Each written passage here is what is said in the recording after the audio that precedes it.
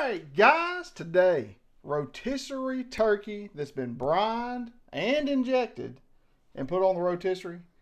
And we also have some acorn squash that we just threw directly over the coals. So, let's dig in here and I'll show you how we did it. So, our bird has been brined. We're going to make up the injection. That's melted butter, W sauce, hot sauce, and some of my smoky sweet rub.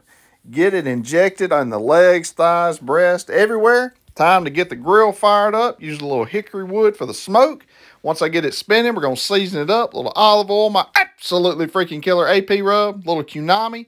Using my meter +2 to track the temp on this bad boy. After about an hour, we're going to throw our squash in there to get roasted up.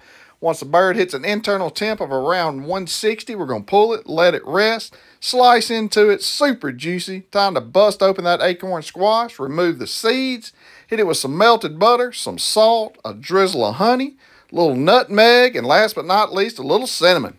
Nothing left to do, but let's get in here. Let's try out this squash. Let's just kind of get in here, mix it all up good.